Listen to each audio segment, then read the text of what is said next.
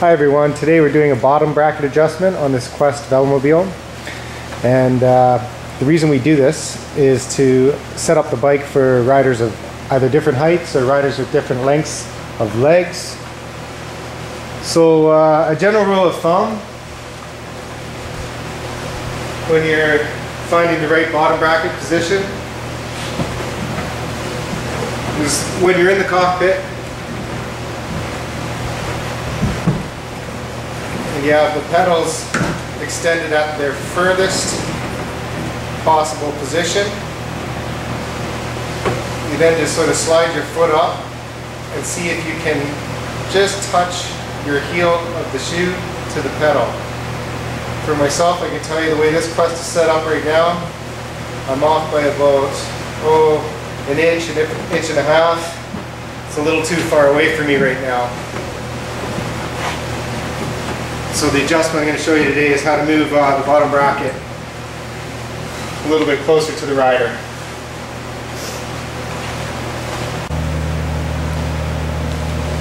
So to do what we need to do here, we're going to need to access the undercarriage of the Velomobile. So what we do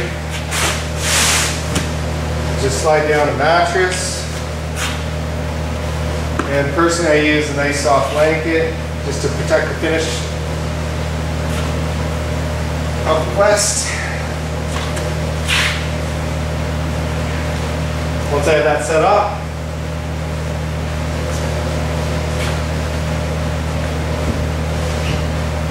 just turn the bike onto the mattress, and from here we can access all of the undercarriage. I can get to the bottom bracket now through the footholes in the bottom of the body of the Quest.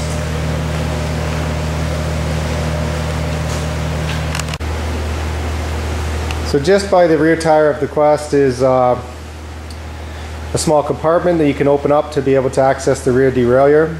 This is important when you're doing a bottom bracket adjustment, so you can keep your eye on the chain length to make sure that you're staying within the limits of the derailleur's capabilities.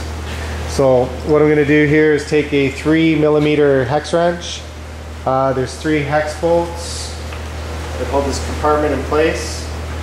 I'm just going to loosen those off and remove the cover.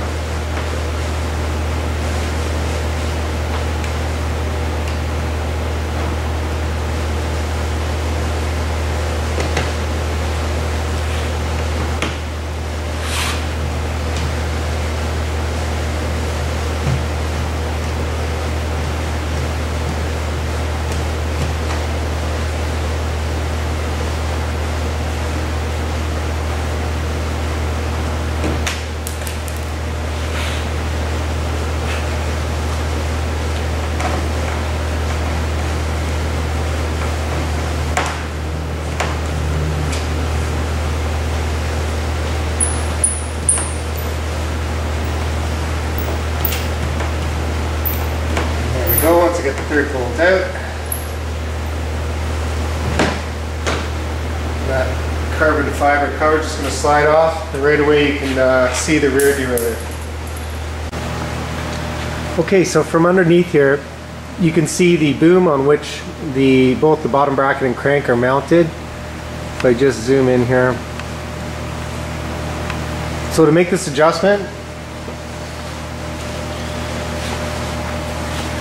we've got 2 clamps that hold the bottom bracket in place. There are 4 5mm hex bolts, 2 on the bottom of the Velomobile and 2 on the top.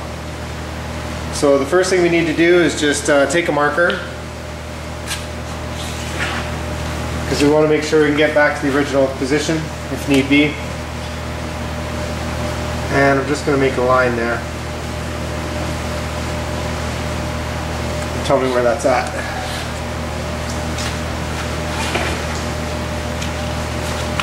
Now I'm going to take my 5mm hex wrench,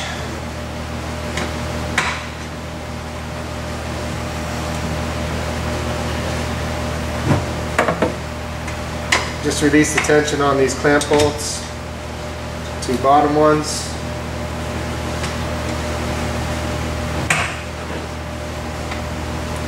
and then up to the top. These style of clamps, make sure whenever you're either tightening or loosening,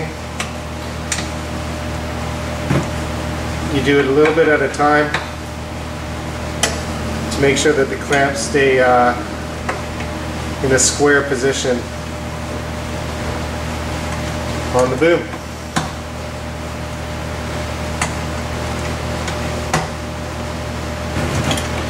Okay, so I have those loosened off now. As I mentioned before, the setup on this bike, probably about 1.5 inches, too far away for me. So what we do here,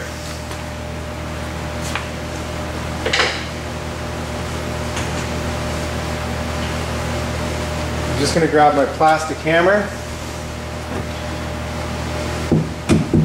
I'm just going to tap on the top of the one crank arm.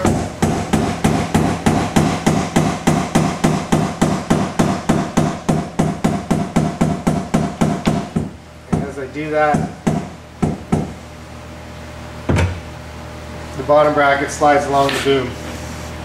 You can see the marker there is the original position.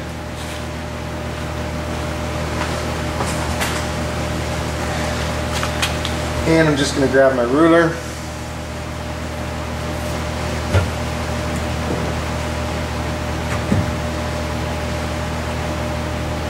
And I've moved it just over 1 inch. So we're going to give that a try and see how it works out. I'm just going to tighten up these bolts. About 1/4 turn at a time.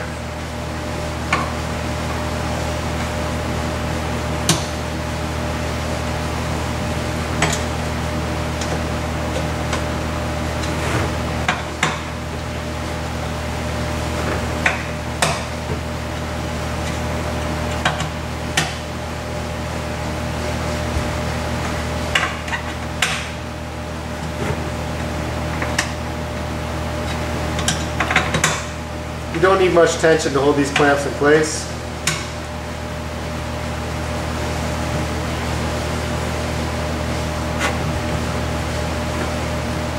Alright, there we go, new bottom bracket position.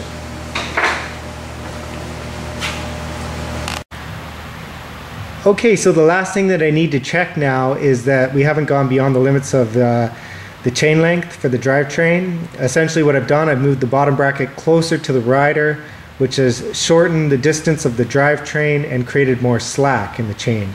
So what I need to do, and I have done already, is put the Quest in its smallest chain ring in the rear and its smallest chain ring in the front of the drivetrain at the crankset to create the most slack possible. And what you can see here is in this position, I still have a gap, and the derailleur is running about parallel with the chain. If it were any longer at all, the chain, then it would be rubbing up into the derailleur. But looks like I'm just barely okay, so I can get away with it. If we had moved the bottom bracket further from the rider and made the drivetrain longer, essentially what I would be looking for is that in the largest chain ring in the rear and the largest chain ring in the front, we would be checking that the derailleur would be in a position where it still has a little bit of slack and is not completely extended to its limit, or that's going to create problems and possibly damage the derailleur during shifting. And that completes our adjustment on the bottom bracket of the Quest. I should quickly mention that if you find that you either need to add links to your chain or take them away, you can find all kinds of videos online that will show you how to add and remove links from the chain. So that will allow you more flexibility as far as how far you can move your bottom bracket.